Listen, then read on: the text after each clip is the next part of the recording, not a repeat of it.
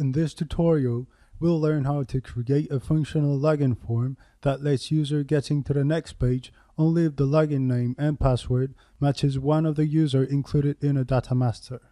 First, we have to create the data master. As it will list all the users, we'll call it users. Create two attributes, one for the login name and the other for the password. Select the data master descriptor and click OK.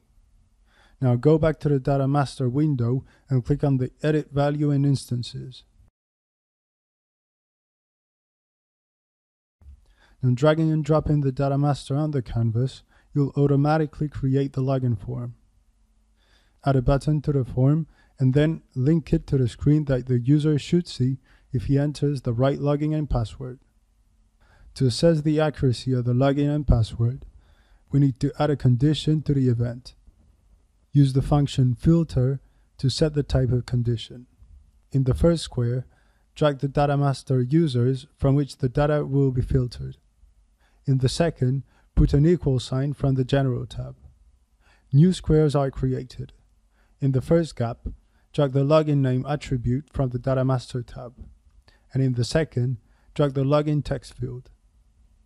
Now drag the function ampersand to include the password in the condition. Using the same equal function, put the password attribute of the data master in the first square and the password field in the second. The current expression returns the name and password matching the forms, but it's not a condition per se. To complete the condition, we need to state if it's true or false. Drag the function count that you'll find in the collection tab and put it before the filter function.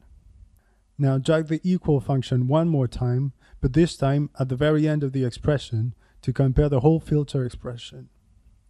Finally, write 1 in the last square. Now you have an expression that reads all the value inside the data master users and filter the one that matches the login name and password introduced in the form. Then it counts how many values match it, and if there is one, in other words, if it's true, it loads the event.